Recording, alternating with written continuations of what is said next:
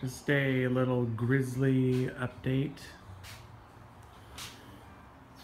Shop's a real mess right now. We just got the machine pulled out of the enclosure, hopefully for the last time. I know, right?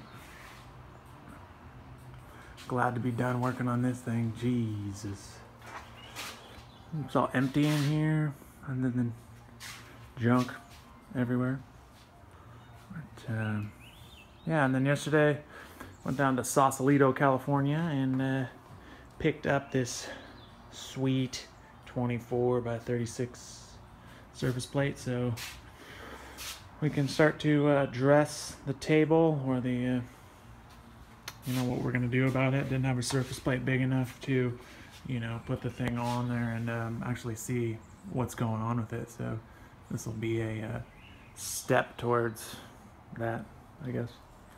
I'm still not sure if we're gonna have it surface ground or Blanchard ground. Called a couple places and have a friend that's got a big Blanchard grinder that says he can do it, and so we're gonna go down there and take a look and see what's going on.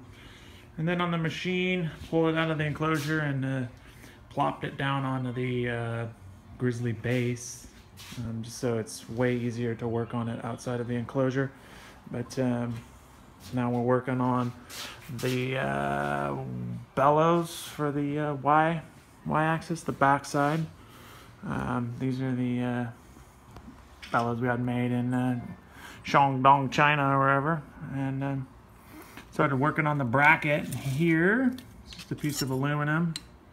And then plan on holding it on the top of this manifold with you know, 3 screws, and then the bellows are going to be pop riveted on there. So should give us the ability to, you know, pop these 3 screws off when the machine is in the enclosure, if we have to, you know, adjust the gibs, slide this forward, you know, whatever. But yeah, and then yesterday we put the dovetails on this spacer so we can get the bellows, you know, to come by. And other than that, that's about it. Just gonna continue on and maybe clean up this shithole.